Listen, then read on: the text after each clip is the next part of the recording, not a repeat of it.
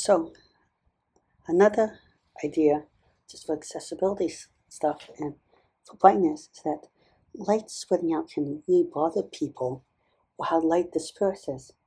Sometimes you want it more spread out, and sometimes you want it less.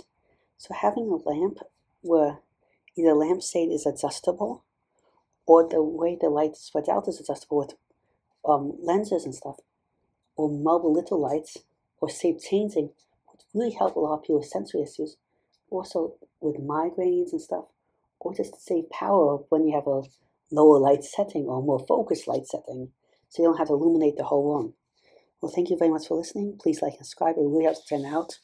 I'm trying to reach 1,000 subscribers in a year and 4,000 watch hours, which is really hard, but with your help, I think I can do it. Again, thank you very much. Goodbye.